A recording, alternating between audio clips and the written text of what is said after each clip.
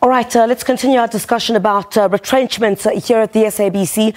The EFF is against retrenchments here at the public broadcaster. The party's Labour desk, Hlengiwe Mkhalipi, joins me now live. Sis Hlengiwe, thank you very much indeed for your time this evening. So, the EFF present at the lunchtime picket by employees here at the public broadcaster today.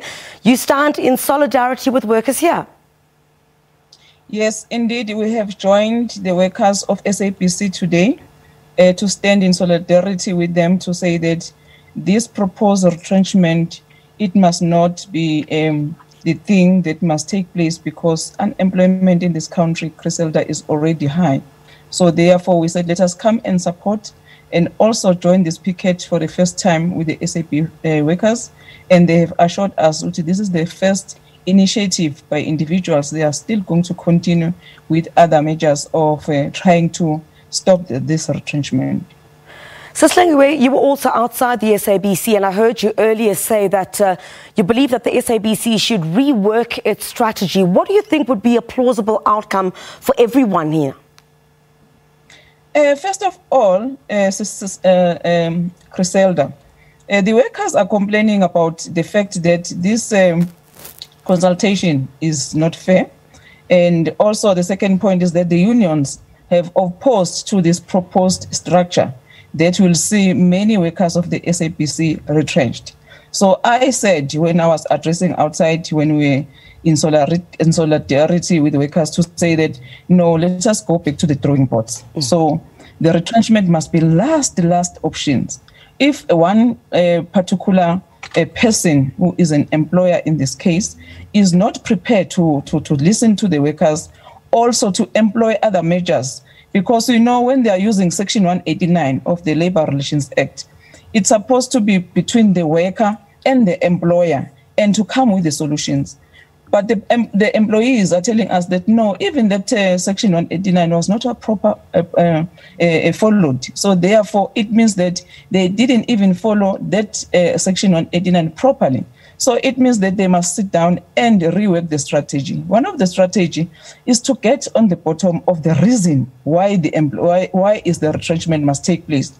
We know very well that SABC has been plagued by corruption.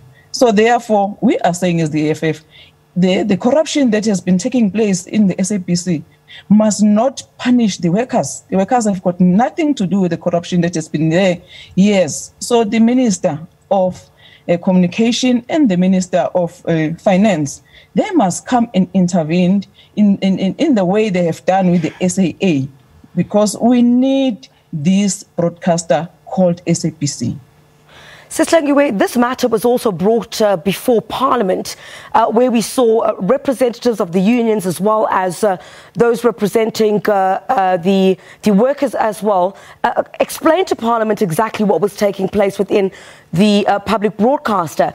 Do you think perhaps that Parliament could have done more before the situation got to where it is right now?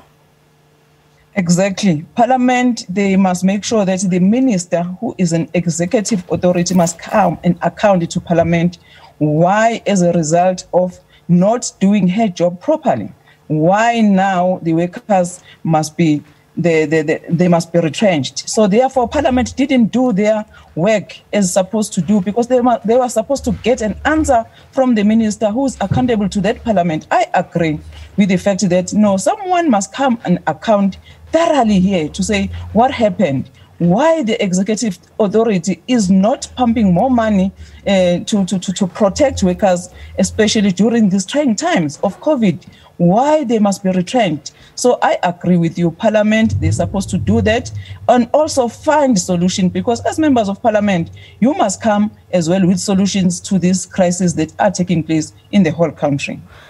The EFF Labour Desk's Hlengiwe Mkhalipi, thank you very much indeed for joining us here on The Full View.